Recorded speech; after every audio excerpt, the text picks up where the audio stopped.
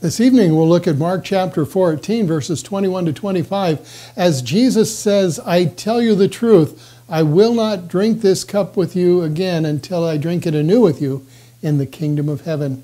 Jesus calls us to look at the history of God's salvation, look at the present at the Lord's table, and look to the future at the coming messianic banquet in heaven. Grace, mercy, and peace be yours tonight from God our Father and from our Lord and Savior, Jesus Christ. Amen. From Mark chapter 14, verses 22 to 25. While they were eating, Jesus took bread, gave thanks, and broke it, and gave it to his disciples, saying, "Take it, this is my body." Then he took the cup, gave thanks, and offered it to them, and they all drank from it. "This is my blood of the covenant, which is poured out for many," he said to them. "I tell you the truth, I will not drink again of the fruit of the vine until that day when I drink it anew in the kingdom of God." So far the text this evening. It took 3 years to complete, and today it's one of the most memorable, most popular, best-loved pieces of art in the world. You can find the image of this piece of art on carpets, on pictures, on t-shirts even. It seems to be everywhere, and everybody loves it. With lifelike facial expressions on it that effectively depict the emotions of the people more dramatically than any period piece of that time. You can see the faces of everyone around that table. The 15 by 29 foot painting became an instant masterpiece of design and characterization, and the painting, of course, is the one that we call The Last Supper. Did you know that basically from the time it was painted in the year 1400, in 98 it began to fall apart? Leonardo da Vinci, always the inventor, tried something new. Usually people painted on wet plaster, but da Vinci thought he would try a new turn and painted it on dry plaster. It was excellent for the media that he wanted to portray. However, the problem with dry plaster, he later found out, was about the time that he finished painting his masterpiece, it began to flake off the wall. And from the time that it was painted, it has been in constant restoration. And so the durability has not been really good. In fact, The Last Supper really isn't so lasting. This evening, tonight is Maundy, Thursday. It's a special evening. It's the first evening in Holy Week where we get together and worship. And we transport ourselves tonight far into the past, back to the time of Jesus. You can imagine the disciples gathering around that table in the upper room. In fact, Jesus said to his disciples that night, "I have been anxious to celebrate this Passover with you." There they gathered, and in typical fashion, over 4 large cups of wine, they celebrated the events of God's salvation, of God's redemption and deliverance for the people of Israel from the land of Egypt. During that night, they remember God who demanded or decreed that lambs should be slaughtered and their blood painted on the doorposts of the homes, so that when they entered the house through the blood of the lamb, the angel of death that would descend on Egypt would pass over their house. They got together in families. They got together with neighbors. They gathered together to celebrate this as one family, the people of God. And that's what Jesus does tonight, too. drawing the family together around that Passover table. Of course, there's more to the story. There would be discussions about how God, with a powerful hand and an outstretched arm, would lead the people out with a cloud by day and a pillar of fire by night. And the children would sit wide-eyed as they listened to how God opened the sea before them, and the people of God passed through safely on dry ground. And their pursuers were crushed when the walls of water overtook them and washed them away to sea.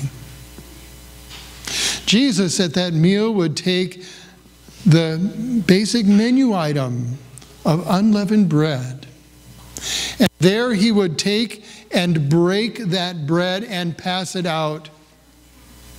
And he would say, "Take, eat. This is my body."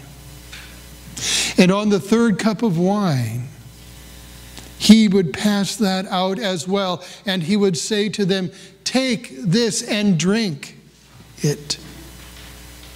This is my blood of the covenant, which is poured out for many." And they would eat, and they would drink. And Jesus that night would do something amazing. He would fulfill the covenant that God had made with his people. For his blood was being outpoured for the sins of the world. In fact, that night he would say, "I tell you the truth, I will not drink this fruit of the vine again until I drink it anew with you in the kingdom of God." He and we still today gather around that table to celebrate. But he took what was familiar, and he gave that special night a very extra special meaning, an extra special meaning for you and I tonight. This is my body. This is my blood. They wanted, sitting around that table, no doubt, for that supper to last. But that Last Supper was not to last as long as they would hope. Jesus was eager to celebrate this meal with them, this last Passover, but he did not want it to last forever. In fact, he knew that, in fact, it could not last, because already one who was seated at the table with him would now go out and betray him. And all of the events of our salvation were now being set into place. You can imagine that night. You already know the end of the story. The disciples are living it as they go through it. Jesus invites them to look back. And he invites us to look back as well, to look back at the table tonight, to drink this cup and to eat this bread in remembrance of him, of his crucifixion, of his death for you and me, for our sins. Because you see, if we were actually to take the stethoscope, that spiritual stethoscope, and put it to our hearts, our diagnosis would be sin. For we are continually sinning. And if we were honest with ourselves and saw that in the light of the law, we would have to say altogether, I deserve nothing more than death. Physical death, spiritual death, eternal death, and all the punishment that God has in mind for me apart from Christ. But that's the thing, isn't it? By faith, through the gift of the power that comes through the Word of God, we are not alone. We are not without faith, for God has given us that gift. Jesus also wants us to look inward and see that sin tonight. And then, as we come to the table, Jesus asks us to look around, to appreciate the blessing of unity that we share. 1 Corinthians chapter 10 and chapter 11 reminds us that as we are one body and we eat one bread and drink one cup, there is that unity that we share. That oneness of faith, that oneness of teaching, that oneness of confession. And we rejoice and we draw strength from one another as we look around the table tonight and we see others like ourselves gathering here to receive the blessings that Christ will offer. But there is even more than that tonight, isn't there? We who are many are one body, for we all partake of the one loaf, St. Paul writes, but above all, above everything, looking back, above looking in, above looking around, as we come to the table and leave the table, our Savior tonight invites us to look forward. To look forward. Because if there was no looking forward, this meal would be of no value to you or to me. But that little preposition, until. Until. He says, until he drinks it anew with them and with us in the kingdom of God.